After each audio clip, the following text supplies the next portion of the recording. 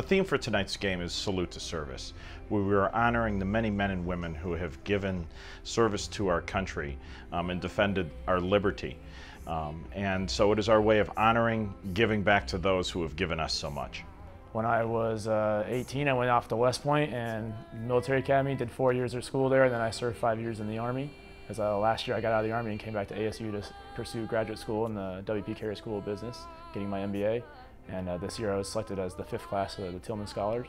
I actually was prompted to apply when I did.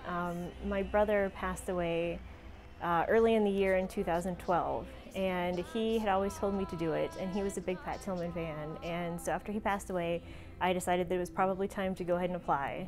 So I applied and was selected in 2012 for the 4th class of Tillman Military Scholars.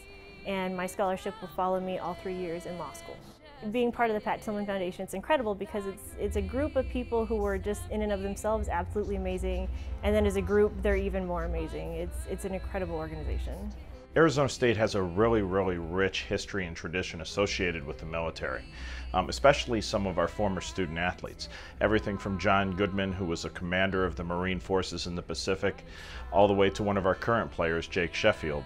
But we all know the story about Pat Tillman, who gave his life in Afghanistan serving our country. So we have a long, rich history and tradition at Sun Devil Athletics tied to our military. ASU and the other 15 schools have gone above and beyond what other schools are doing to assist their military members and their veteran members by offering special programs and things of that nature, so that they've made a commitment to actually further what they're doing for their veterans as well, and the Pat Tillman Foundation has recognized them because of that.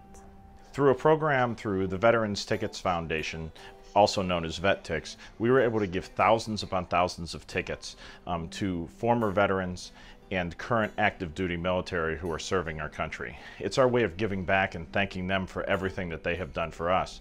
And our fans reached out, and the athletic department was able to match ticket for ticket the tickets that were donated by our fan base. I've been to every Sun Devil game for the last couple of years since I got out of school, so never been on the field before. That was really fun.